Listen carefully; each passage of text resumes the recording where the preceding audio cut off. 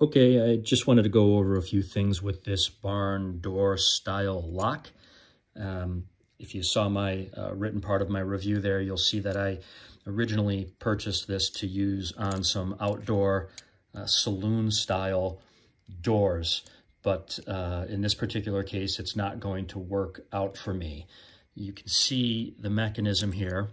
There is a pretty hefty amount of play in the mechanism, and it's very basic stuff we're talking about here, but there's a lot of play. And with the saloon style doors that I was putting these on, it's too much play, so the doors can swing open and outwards in the other direction as well, too far before the slack is taken up in this mechanism and it stops them from moving. So these aren't going to work in my particular case.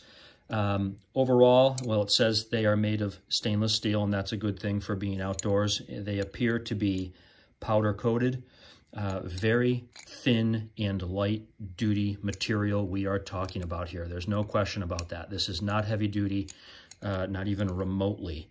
In my opinion, simple piece of hardware like this, simple design, this should be no more than a $5 product. So if this were a $5 product, I'd say it's worthy of 4 stars if you know what you are getting here.